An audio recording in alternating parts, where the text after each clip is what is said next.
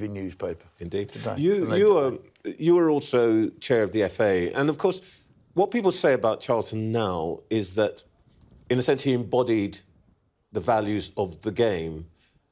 Well, do you think that that's of another era now, that's not going to come back? Yeah. If you read his autobiography, he wrote two autobiographies, but if you read the autobiography, he talks about, as a young player at Manchester United, the players used to get on the bus to get on a public transport to go into the centre of Manchester to watch a film, and they used to go to a particular cinema because the manager was a Manchester United supporter, and let them in for free. Well, the idea that today's footballers need to get free movies is forgotten, and he did come from a totally different era. Yes. Well, we'll never see that again, I don't think. But thank you, Greg, for that on Sir Bobby Charlton. Let's turn back to the situation in the Middle East now, where Israeli troops are still massing near the border with Gaza. And some aid has made it in from Egypt. Intense diplomatic efforts continue. Rishi Sunak's just back from his trip to the region. And he's returned to a Conservative Party reeling from 2 bruising by-election defeats. A short time ago, I spoke to Immigration Minister Robert Jenrick.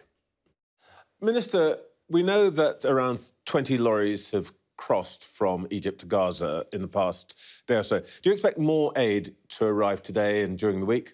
Well, I think this is a very welcome first step, but it's not the end. We clearly need to work very closely with the United Nations and with Egypt and Israel to ensure that further trucks and consignments of humanitarian goods can come into Gaza. We're coordinating closely with those partners and have been arguing at the highest level for further humanitarian assistance to come to the civilians in Gaza who are suffering. But you know that there are British citizens amongst those civilians in Gaza. Do we have any idea yet how many of them there are and if any of them are being held as hostages? Well, there are British nationals who live or have been staying in Gaza, and they have notified the Foreign Office and registered with them, and we're now keeping in very close contact with them. We're trying to work to enable their exit from Gaza if they wish to do so through the Rafah crossing. At the moment, unfortunately, only humanitarian assistance has been able to pass into Gaza, and no individuals, even foreign nationals, have been able to leave. But that's something that we continue to raise with all of the parties, and we're doing everything we can to support them. What's the scale of it? Last week, the Foreign Secretary told me that 10 would not be an unreasonable estimate. Do you have a better idea today how many British nationals there are? Well, as regards the hostages, as opposed to British nationals who are staying in Gaza, it's still a complex situation, and we're working closely, but that's around the correct number. We've been working with countries around the region, such as Qatar, which is an important and reliable partner in the Middle East, to try to secure the release. We should celebrate the fact that 2 innocent civilians have now been released, and American nationals, and we will work with all of our partners to try to secure the release of the remaining British citizens who are there. The Foreign Secretary said last week that he wanted the Israelis to show restraint and discipline. Other Israeli allies, Biden and so on, have been saying the same thing. Now, this imminent ground invasion hasn't happened yet, but last night, the chief of the Israeli General Staff, and I want to show you this, issued what I think it could only be described as a pretty bellicose statement. Here's what he said. We will enter the Gaza Strip.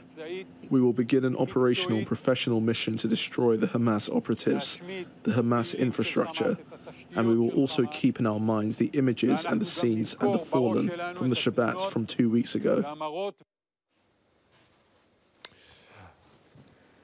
That is a commander speaking to his troops on the eve of war, but I think the point here is there is no chance of averting an invasion on the ground, is there?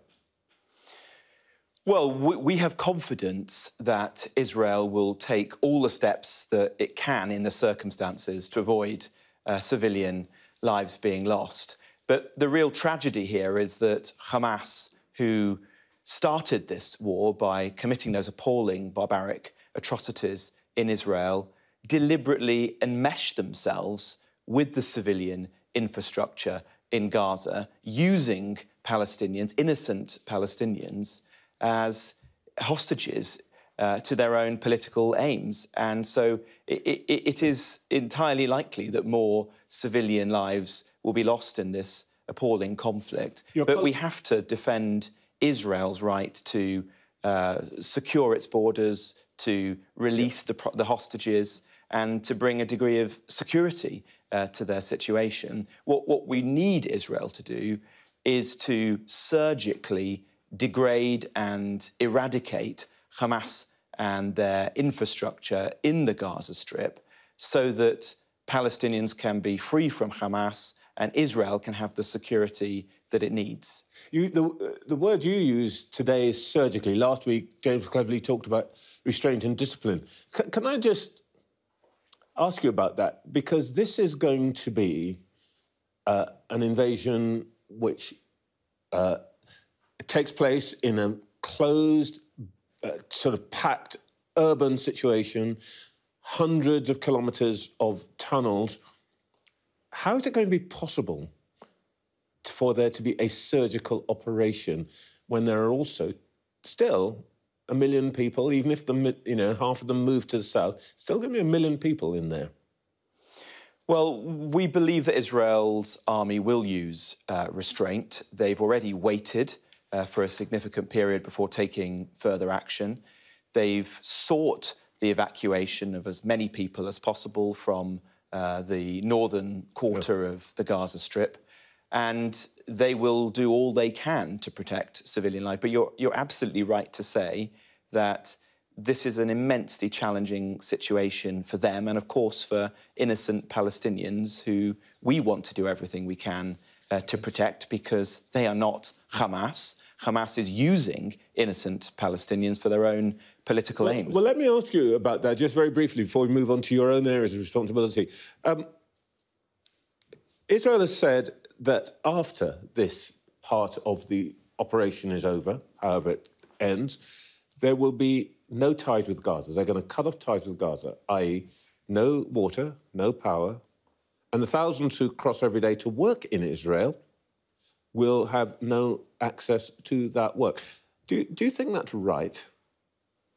Well, that's a decision for Israel, and I'm not. It's not for the British government to tell them whether or not Palestinians who live in Gaza should be able to go to work in Israel. We, of course, want to see a world in which Israel and the Palestinians are able to live in peace and security together, however distant that seems today. What the Prime Minister and the Foreign Secretary have been doing in recent days, meeting leaders throughout the region, is trying to work to secure the beginnings of that peace and, of course, to prevent a wider escalation of the conflict into a regional war. All right, let's just ask about something that we might do. You've announced that under the Illegal Immigration Act, there's going to be a cap on refugee numbers, except for those from Ukraine, Afghanistan and Hong Kong.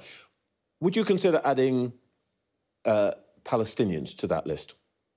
Well, we already have a global scheme which is operated by the United Nations on our behalf. But I'm thinking about... They choose individuals... A safe legal route here for Palestinians. Well, that is a safe legal route. They choose people at their discretion who they consider to be the most vulnerable in the world.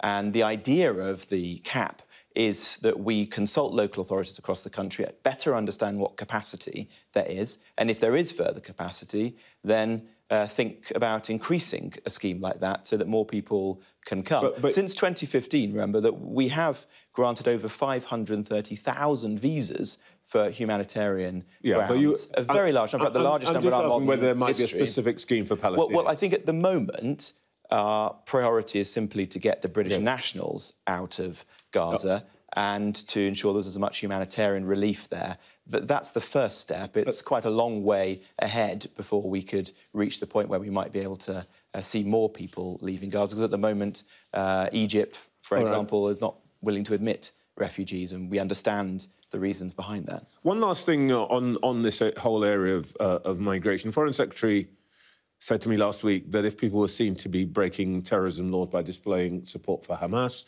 they'd be arrested, if not on the day, at some point. Has anyone yet been arrested? And we saw yesterday people chanting jihad and so on. I know that there are arguments about exactly what jihad means, but are we actually using the law in the way that Foreign Secretary and Home Secretary have indicated they would to clamp down on people who are intimidating in the streets, who are, however obliquely, chanting in support of terrorism? Well, let me be clear. Chanting jihad on the streets of London is completely reprehensible, and I never want to see scenes like that.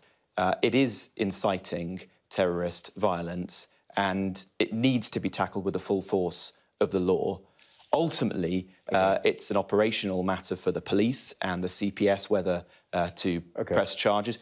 Arrests have been made, and there has been... Oh, really? There have been arrests since the beginning of this situation, and we want to make sure that the police do everything that they can to protect under British terrorism Jews. legislation. There have been arrests under terrorist legislation, and we want to do everything that we can to protect British Jews. But this is a broader question beyond just legality. It also is a question about values. And there should be a consensus in this country that chanting things like jihad is completely reprehensible and wrong. And we don't ever want to see that in our country. Minister, I'm only moving you on because, of course, this week there's been couple of big by-elections. Some of your colleagues are saying that the problem for your party is that Rishi Sunak isn't really Tory enough. Lord Frost has called for the government to drop Rishi's, he used the phrase, bland vegetarianism and replace it with some red meat in the King's speech, by which he means tax cuts and an immediate reduction in legal migration. Not illegal, legal migration. You agree? Well, look, I was very disappointed by the by-election results. Of course we all were. We've got to reflect on that. Governments do tend to suffer defeats in mid-term by-elections, and there's always local circumstances, but we need to learn lessons from that. It seemed that a large number of Conservative voters didn't turn out to vote. There weren't switchers to Labour. Nobody seemed to be sold on. Yeah, we've heard this message before. Well, it's the truth. That's what you saw. I mean, Labour's vote actually went down in mid-Bedfordshire. But to your point, which is an important one, we have to motivate people to vote Conservative, and the key there is actually delivering for the public. In my area, which is immigration, we are working round the clock to reduce the amount of illegal migration, and our plan is beginning to work. We have seen a substantial reduction in the number of small boat crossings this year versus last year. I don't pretend that that is enough, but it does show that the plan that we put in place a year ago is beginning to work. You take me exactly to the point that I want to come to. As we were reflecting just before we started this, it's a year since the Prime Minister became Prime Minister, he launched his 5 pledges, and let's remind ourselves of those 5 pledges, or what he said about them. He said, I fully expect you to hold my government and I to account on delivering these goals. So let's do a bit of that. Here are the 5 pledges. Inflation, economy, debt, blah, blah, blah. Here's how you're doing. There's an awful lot of red on that chart. I'm not going to tax you about the things that you're failing on, inflation. I want to talk about the thing that you just said that you're succeeding on. 26,116 on a small boat. That pledge does not say stop 10% of small boat. It says stop small boat. You're not doing very well, really, are you? Well, I'm not pretending that we have succeeded, this is job done. I'm saying that our plan is beginning to work. Well, you're a year on, and you've only done 10% of it. Well, it's a lot more than 10%, with all due respect. Actually, we're around a quarter reduction now in small boats versus last year. And if you compare that to Italy and much of Europe, small boat arrivals are up by 100%. If you look at the number of Albanians coming illegally to the UK, down by 90%. If you look at the number of people who are being returned who shouldn't have come here, up 75%. The number of raids on illegal workers, up 50%. The backlog in asylum cases is now falling rapidly. When I became Minister, the Home Office were making 400 asylum decisions a week. We're now making 4,500 asylum decisions a week. So on this area, we are delivering. There's clearly a long way to go, and much will depend on the Supreme Court's Court's judgment with respect to our Rwanda policy due in the coming months, but we are making progress and we're going to continue to deliver for the public. I wish we could talk more, but maybe after the Rwanda judgment you'll come back and we'll see how you are doing then. Thank you. Good Minister, thank you very much. To our panel now, former BBC Director General and FA Chairman Greg Dyke, the Chief Foreign Correspondent at the Sunday Times, Christina Lamb, and former editor of The Sun, Kelvin Mackenzie, a journalistic Manchester United, I should say, of former days anyway. Christina, do you think that we can forget about the idea that there will be no ground invasion now? It's going to happen, isn't it? Yeah, I mean, we saw the commander's statement last night, and obviously Israel's going to react to what happened 2 weeks ago. The question is, you know, in what manner? How on earth do you do something? They want to take out Hamas in an area like that, which is so overcrowded, where you've got 2.2 million people in a tiny strip the size of the Isle of Wight. It's really built up. So this is urban warfare. So how do you do that without causing enormous amount of casualties of innocent people? And they've talked about going by air, land and sea, or air, sea and land. The air part has started, really. But one of the big issues is Hamas has all these tunnels, which they've built over the years. They're called Hamas Metro. It's about 300 miles of tunnels. So how do you penetrate that? So I think, you know, for obvious reasons, there's been a lot of diplomatic pressure on Israel this last couple of weeks to say, you know, don't, whatever you do, yes, you want to react to what's happened. It was so terrible and shocking, but do not create something that is much, much worse and kills an awful lot of innocent people and women and children. Always half the population of Gaza are children. Kelvin, you've covered and sent a lot of people into these war zones. Jenrick used the word surgical, given what Christina's just been saying. Do you think that's possible? Well, before I answer that, I thought about Jenrick describing Qatar as a reliable friend, talking about the UK. Can I just point out that Qatar sent £500 million to Hamas to spend as they wished. They have been a reliable friend, not to us, but to the terrorists who carried out that disgusting, revolting, atrocious massacre of the Israelis that started off this debate we're talking about. I hope that they do go in, the Israelis, and I hope that they try and reduce the amount of civilian deaths to its minimal. However, it should be pointed out that the people of Gaza have allowed Hamas to run their country for 17 years and have not risen up against the oppression of these terrorists. And, you know, I'd like to know why they feel that they couldn't have effectively risen up and kicked them out. Do you think the population should be punished for the actions of a few?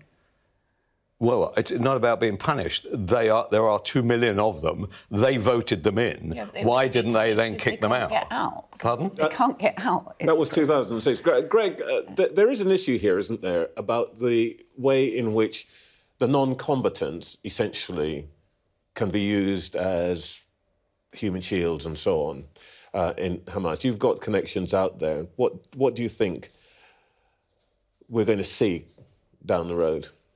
I think we're going to see bloodshed on a major scale. And the question I keep asking is, why did Hamas do this? Why did they start? They knew that the Israelis would have to react in this way. Why did they do this in the first place? Because of that. Well, I think Jenrick made the point about we're trying to avoid a regional war. I suspect Hamas was trying to create a regional war. And that seems to me... But you know, my son, who was a long time in Palestine, when I ask him this, he says, well, you know, Hamas basically didn't care much about the Palestinian people. They've had 15 years where they've made no progress, where they've become increasingly irrelevant, and they've changed that overnight. But I don't see any way to avoid the sort of mass bloodshed that we all fear. I wonder if Hamas actually thought that they would be able to do as much as they did. I mean, everybody was astonished by the intelligence failure of the Israelis. I wonder if they thought when they went in that they would not get as far as they did, that this would have been a smaller operation. Because, you know, obviously the reaction... Do you think sending in 1,000 Hamas terrorists who value, you know, death more highly than they value life, it wasn't going to lead to a mass slaughter? We discussed previously on the programme exactly this point about, you know, it's a horrible way to describe it, how easy they found it. And I think part of the explanation that some people have is that the Israelis were so distracted by the argument that's going on about the Supreme Court and the protests against Mr. Netanyahu's government and so on, that they moved some of the troops who would have been defending that fence.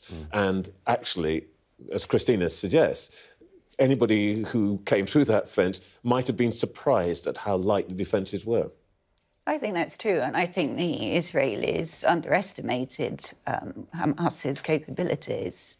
I think everybody outside did, actually. They were cunning, Hamas, weren't they? They were going around saying, we're never going to go to war, we're defeated and all the rest of it, and in fact we're arming themselves and getting their Iranian friends to do it for them as well. Yes, they took advantage of that. They, Hamas, should be punished, and punished hard for that. Can I just quickly take up one other small point, which is not specifically about the situation there, but the risk to the Ukraine situation.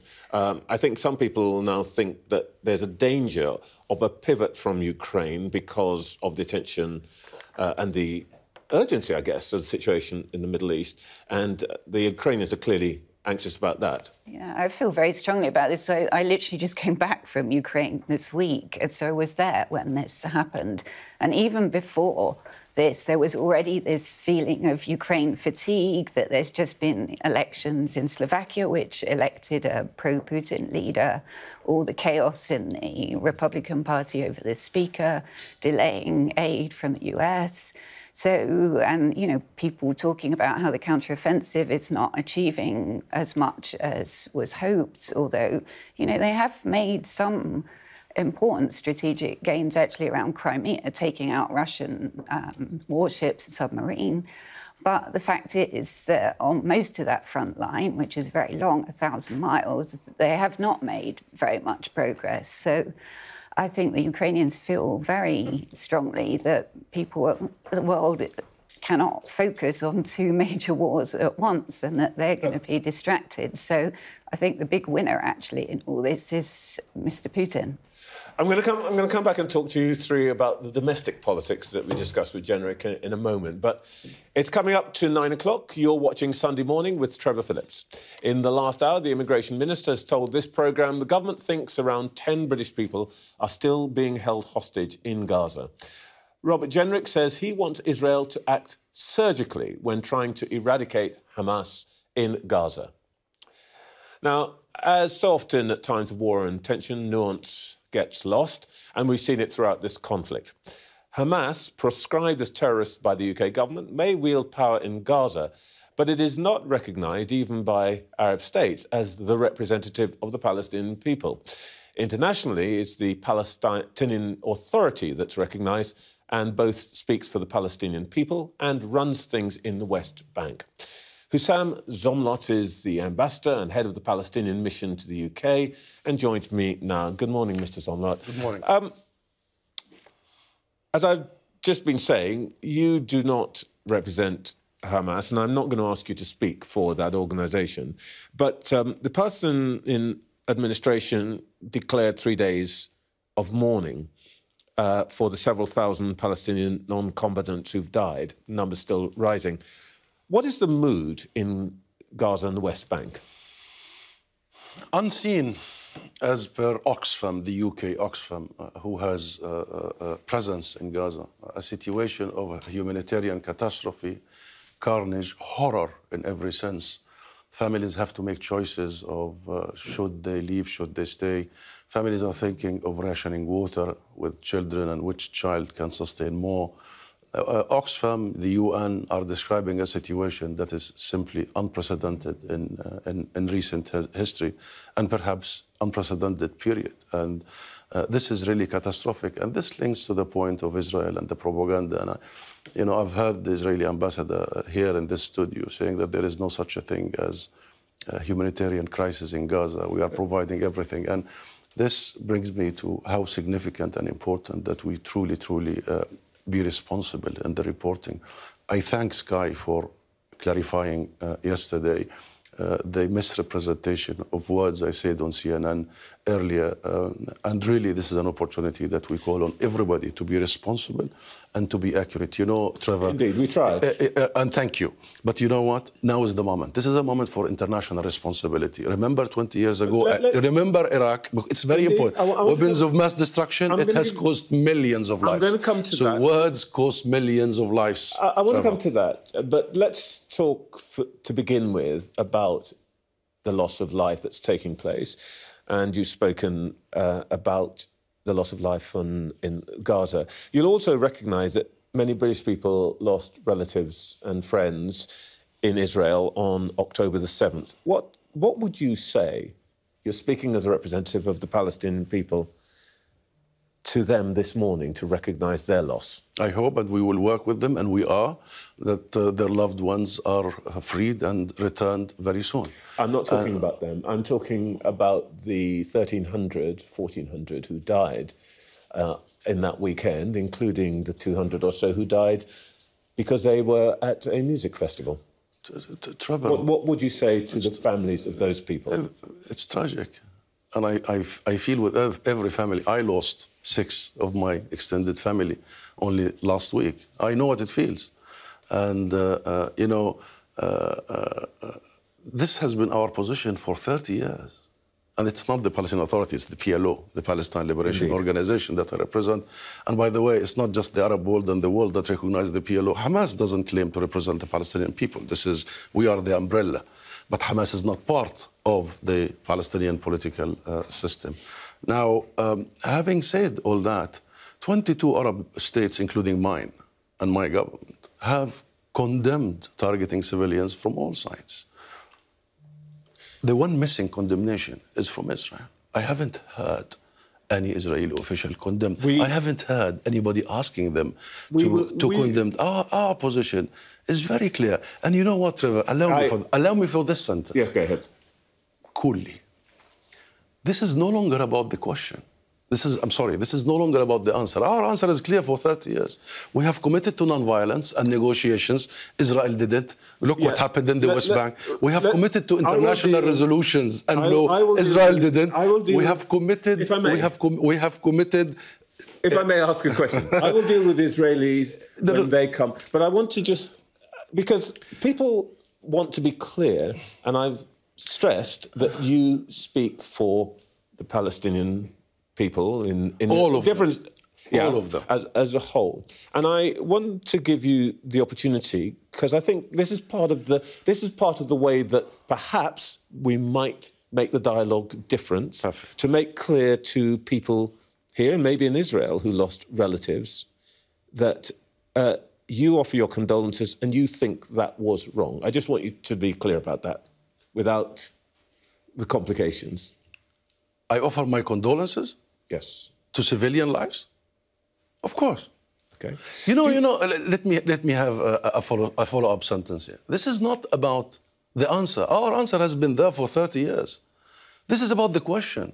And that's what we are trying to challenge. The question insinuates that our lives matter less.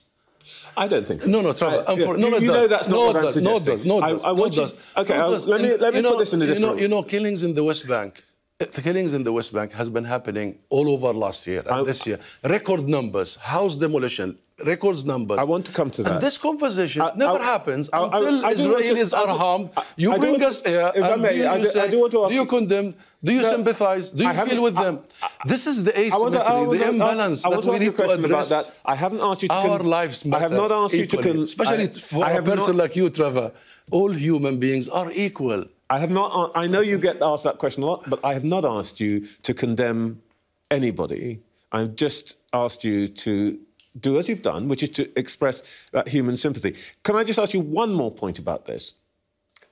Do you think that Hamas's action has made your aim, the PLO's aim, of the two-state solution less likely? And was it therefore a mistake? We just started saying we should be accurate. And to be accurate in front of your viewers, we have provided a different path 30 years ago, PLO, Yasser Arafat. Indeed. The world. The Oslo Accords and all of that. That different path was based on international consensus. That includes the UK, the US, and everybody. That is so-called two-state solution that would give Israel its territory, its security guarantees, and will give us our right of self-determination. That was the compromise. And by the way, it was a very difficult compromise on us because we were supposed to accept 22% of our historic land. We accepted it. That path was undermined by successive Israeli governments that built settlements, that now creating a Palestinian state is becoming more and more an impossibility, and you know that.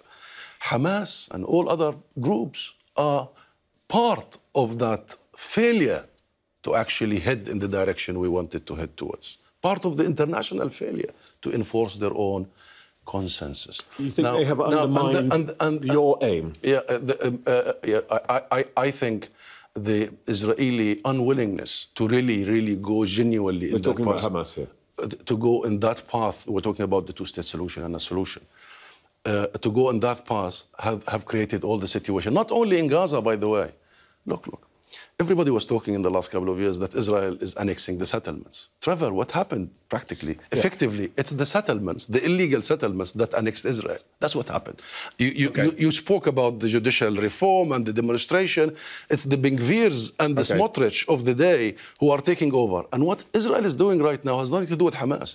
It's revenge. Look. Revenge.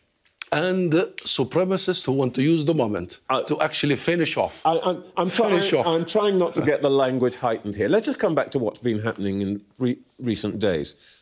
What does the Palestinian Authority think actually happened at the Al-Aqli Arab Hospital in Gaza last week? Who bears responsibility for the deaths? Overall, it's Israel, and in this particular incident, it is Israel as well.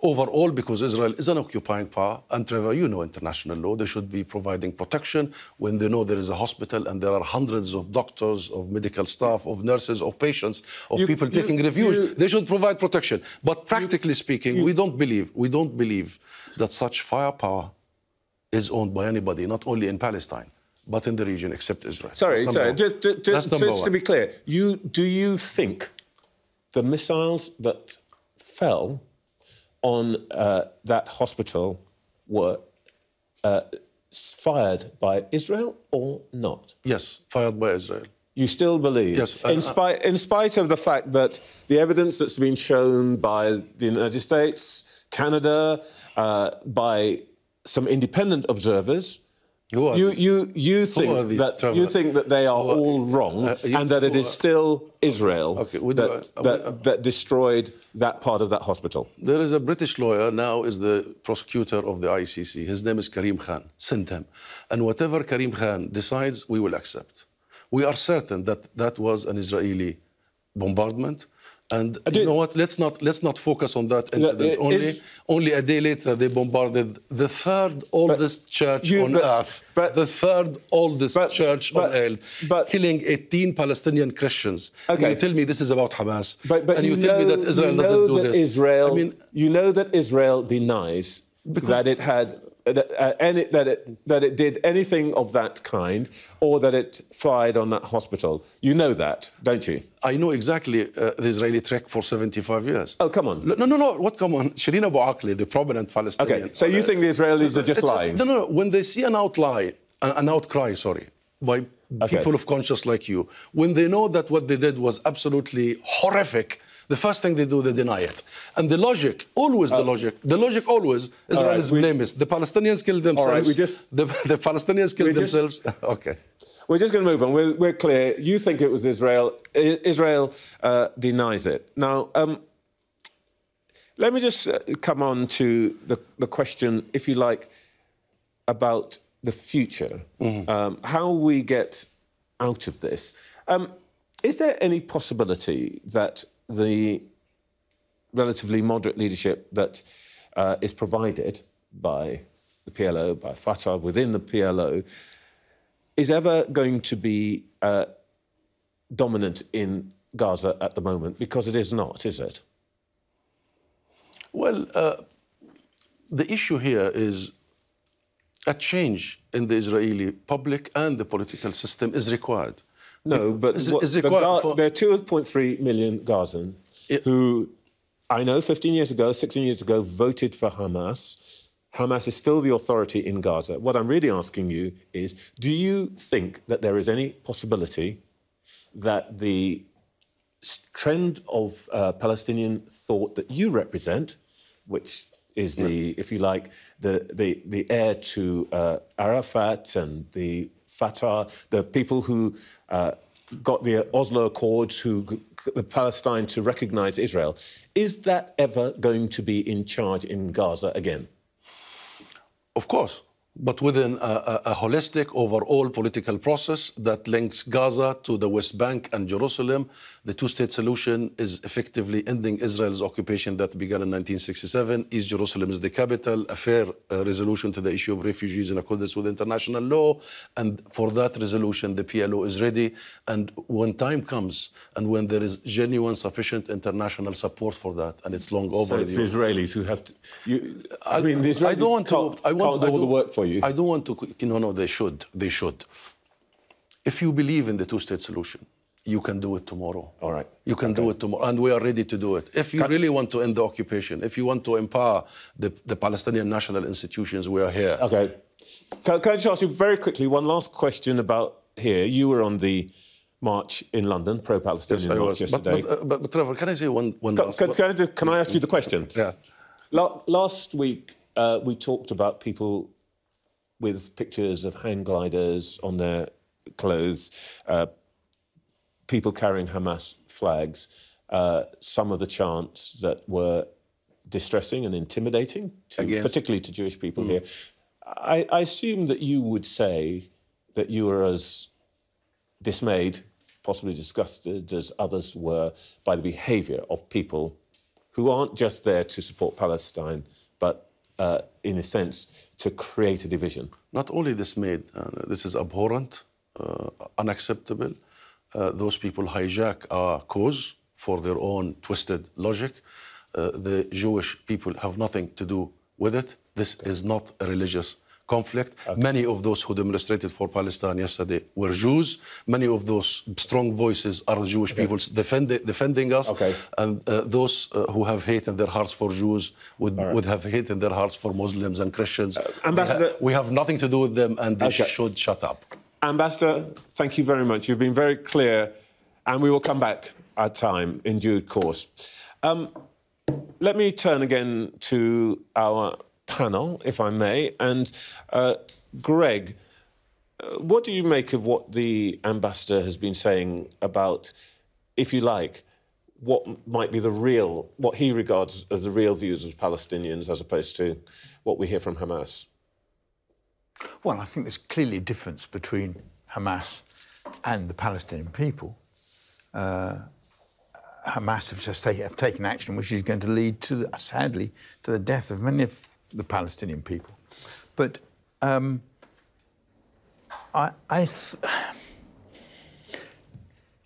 you've got to look at, if you believe that... Now, the interesting question is about Netanyahu and what it means for him after this is all completed.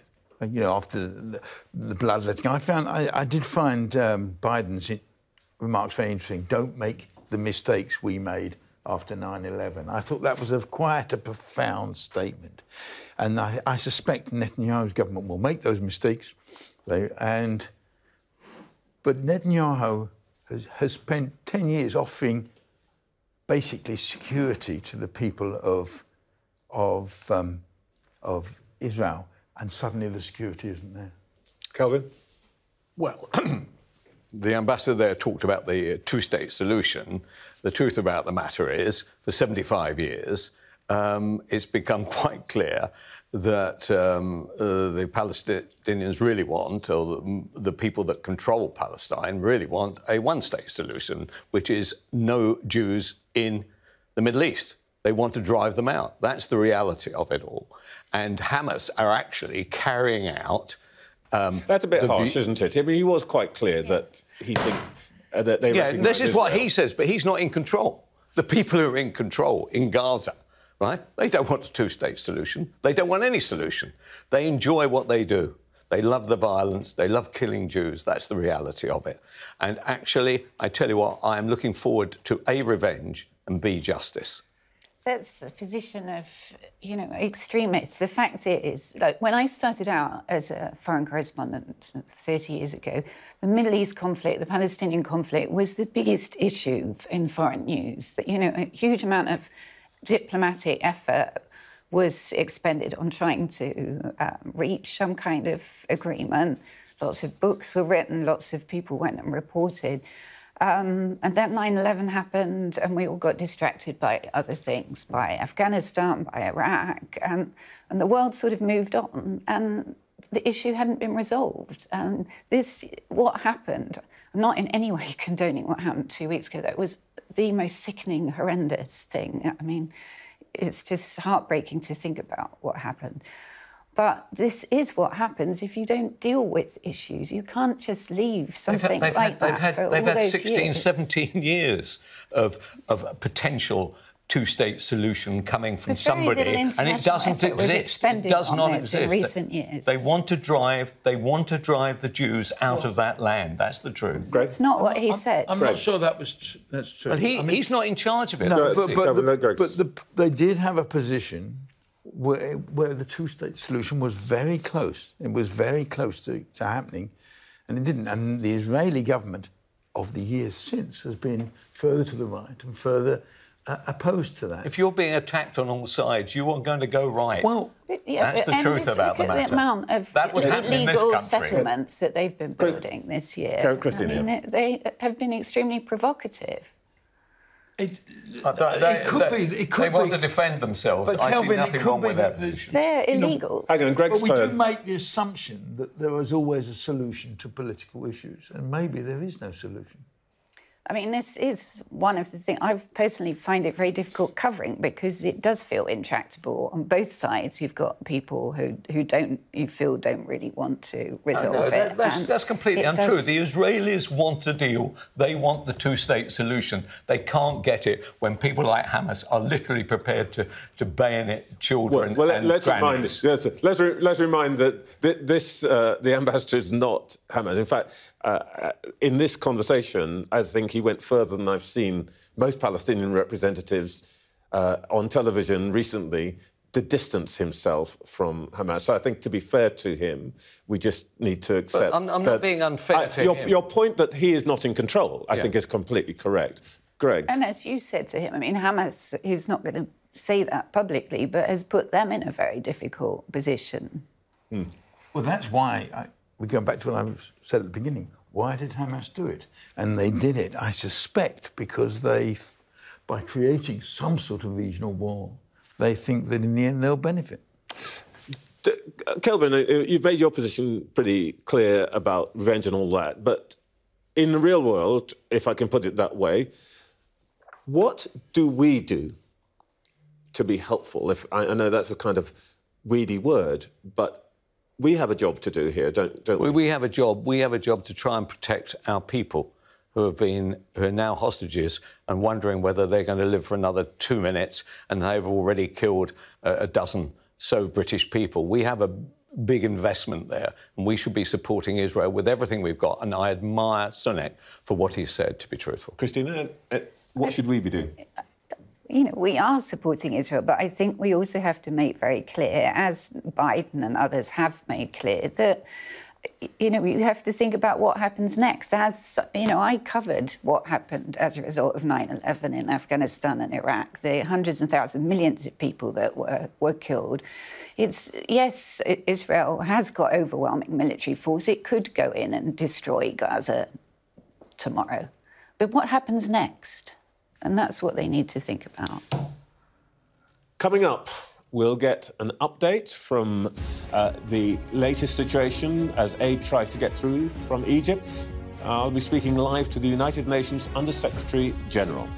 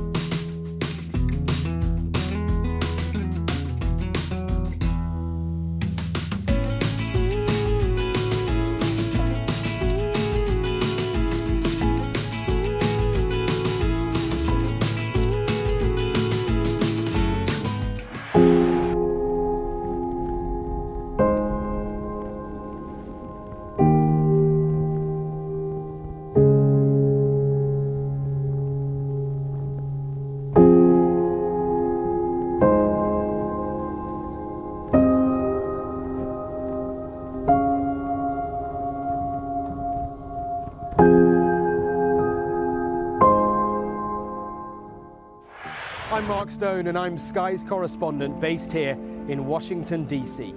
Well, the plan seems to be to head to the police station where the policeman who fired the shots was based. And everything, you know, his memories is all gone. I've witnessed the remarkable passion for politics here, but the anger too. We have to get Trump out of the White House. I'm playing devil's advocate. You got your political agenda. No, it's honestly... God love you. And beyond the United States, I report from around the world. This is a town that is effectively encircled by the Russians. We take you to the heart of stories that shape our planet. Yeah, I can hear now quite a few explosions in the distance here in Jerusalem. What do you think of ISIS? Everybody here, they know the truth of ISIS.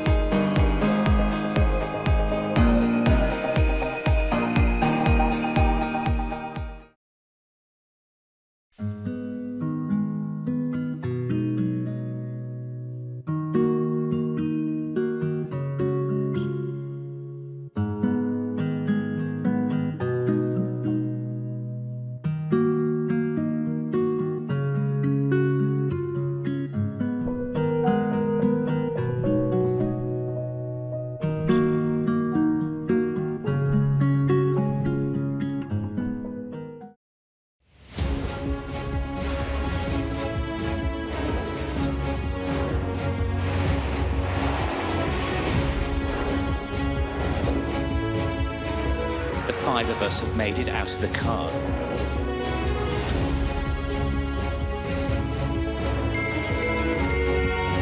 Welcome to Backstage, the film and TV podcast.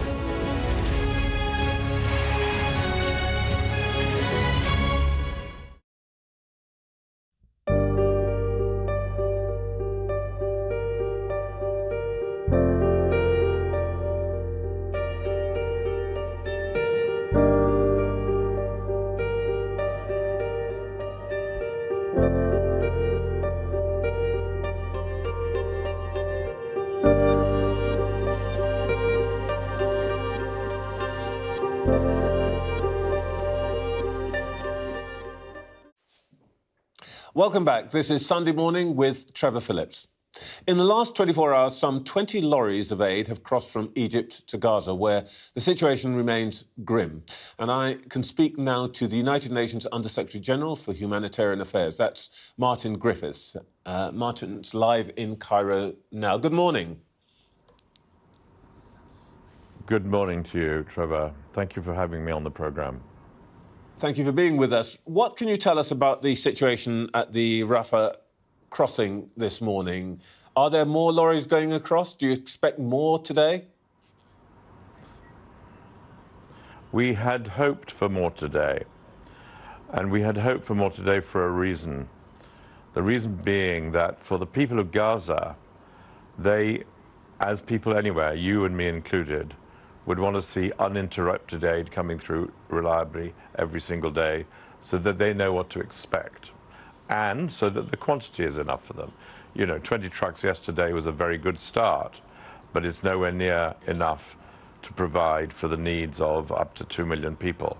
So we'd hope for more today. I'm not sure we're going to get it, Trevor. We're deep in negotiation at the moment with the Israelis, the Egyptians, with huge amount of help, by the way, from the United States. But we're deep in negotiation about the essence of the inspection regime that understandably needs to take place in a war situation. Warring parties always want to check what aid is going in to make sure it doesn't include guns or whatever. We're used to this in many parts of the world, but we want to make sure it's an inspection regime that's efficient, quick, hopefully random, hopefully light, and doesn't slow down the process. So we're looking into this today. If they don't go today, we certainly expect, assume, and plan for trucks to move in tomorrow. So to be clear, there's still work to do. And more trucks. There's still work to do in clearing the way. And you think that, in fact, there probably won't be any more going across today or until that work is done? I'm a bit pessimistic this morning, Trevor, and probably I shouldn't be. You know, it's not the right approach to life in a situation of such brutal, brutal tragedy.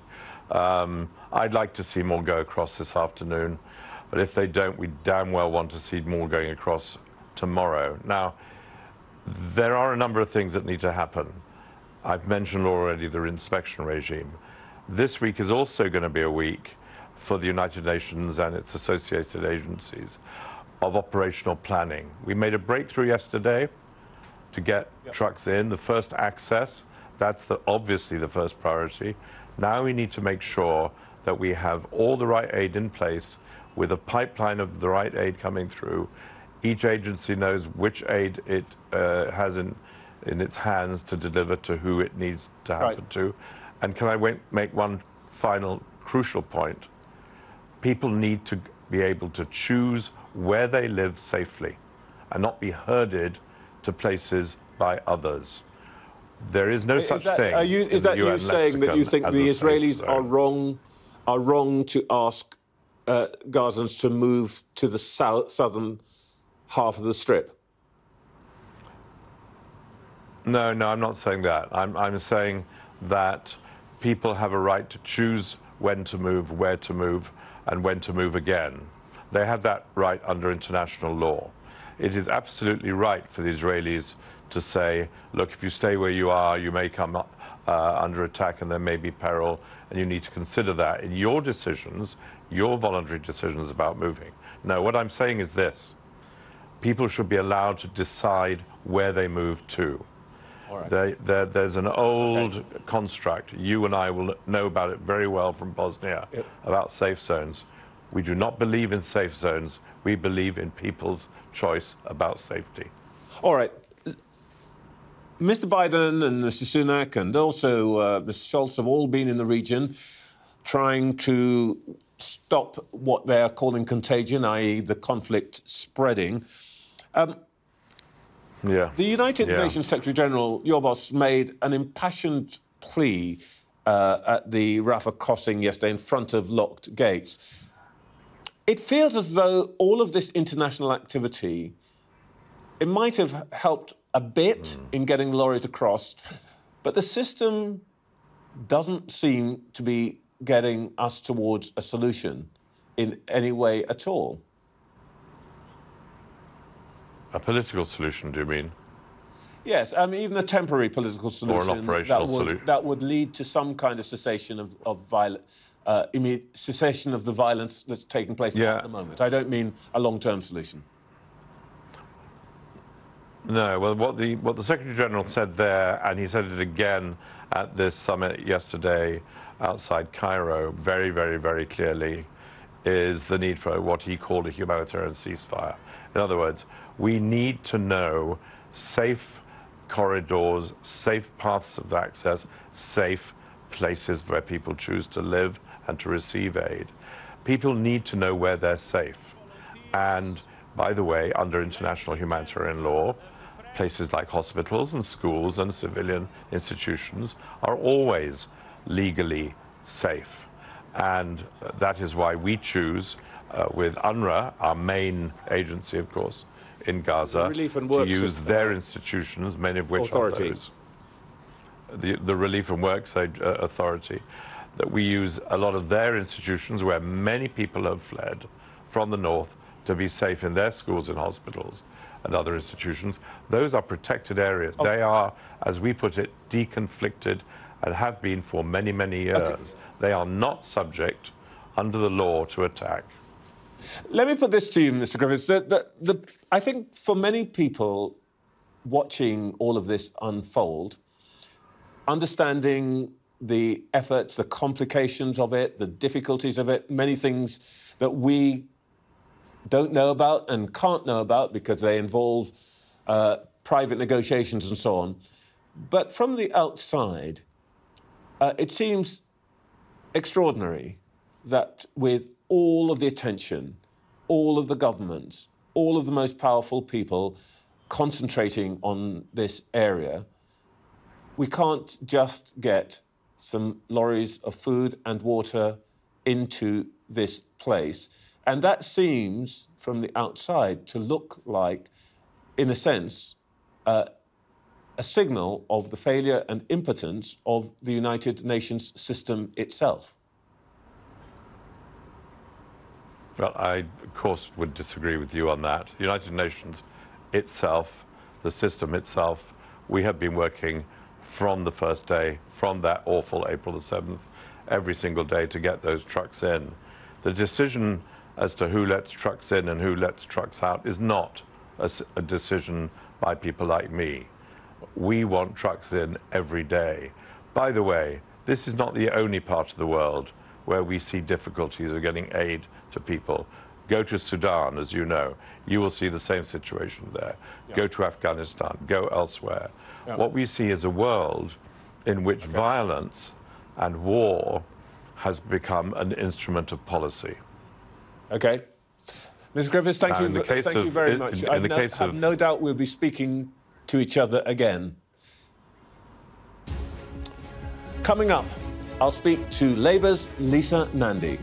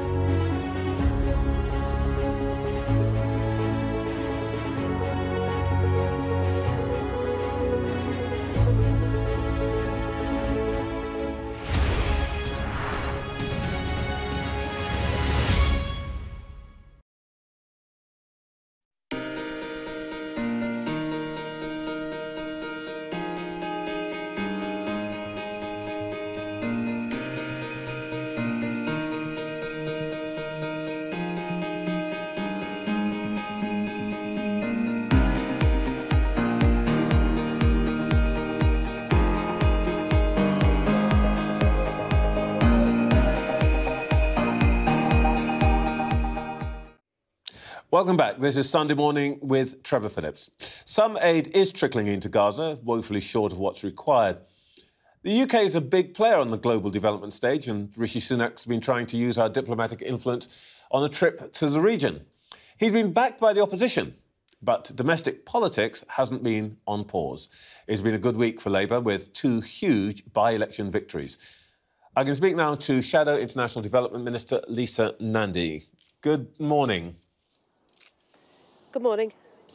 Are you comfortable with the tone and substance of our government's response to the conflict so far? Well, I think everybody is using a great deal of care at the moment, particularly because there are 200 hostages still being held in Gaza. There are rockets still flying from Hamas into Israeli territory, and there is a humanitarian catastrophe looming for the people of Gaza. We've got to get the hostages out, and we've got to get far more aid in, particularly fuel, which has become a serious emergency. So I think it's right that the government is taking care in the way that they're approaching this and adding to the international efforts to get more aid through the Rafah crossing. And in that, we absolutely support them. We support Israel's right to self-defence and to return the hostages, and we support the Palestinian people, especially in Gaza, at what is a desperately critical, difficult time where the world simply cannot afford to walk away. We've got to urgently step up.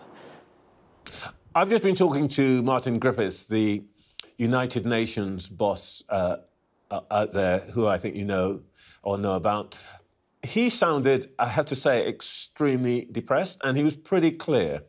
There's nothing moving today, and at the moment it doesn't look like they've got the deal to get more across.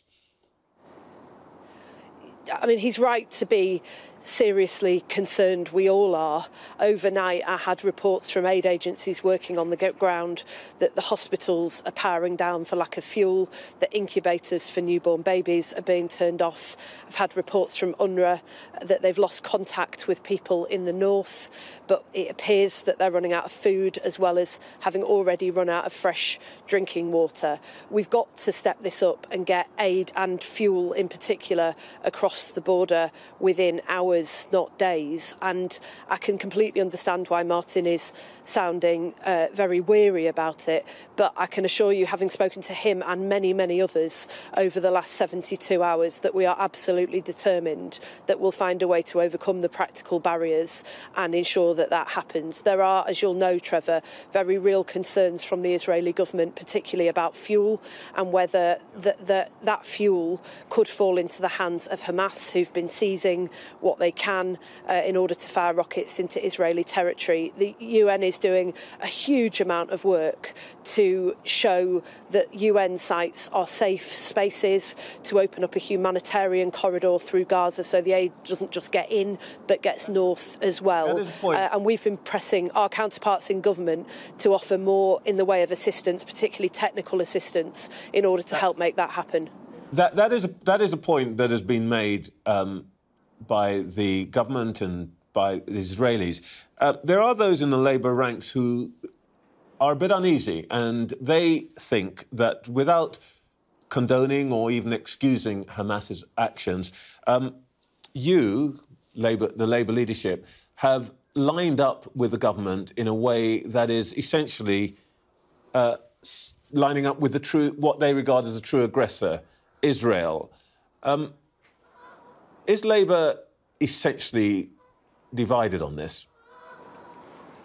Labour's always been a friend to both Israel and Palestine, and that's true for Keir, that's true for David Lammy, that's true for me as well. And the only solution for the Palestinian people and for the Israeli people is 2 states living side by side in peace. Now, that has become a very distant prospect, particularly for the Palestinians over at least the last decade and a half. The truth is, people in Gaza have been running out of hope. They've been watching settlements being built in the West Bank, illegal settlements that are making the prospect of a two-state solution very difficult my indeed. Point, if I may and the world hasn't shown the same level